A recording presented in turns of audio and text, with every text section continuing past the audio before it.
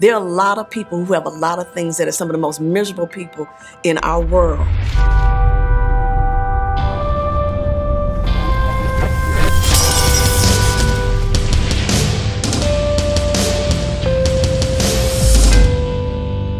I'm Sheilah Clay. I'm president and CEO of Neighborhood Service Organization, commonly known as NSO. I was awarded a sabbatical, and I chose to go to Ghana. And I wanted to go, and I just wanted to serve.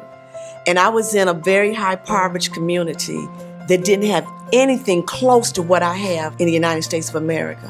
What I learned by immersing myself in the culture of that community is that I don't need all I have to be satisfied with what I had. The advice I would give a younger generation about working and doing things for a cause larger than you is that what you get back is so much greater than whatever you think you're getting.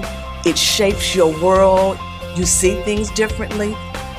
The people that I met in Ghana didn't have much, but they were happy.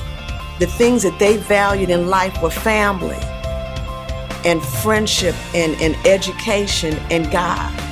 I think we start believing that we need all the material things that keep getting created for us, and we don't need it. We need each other.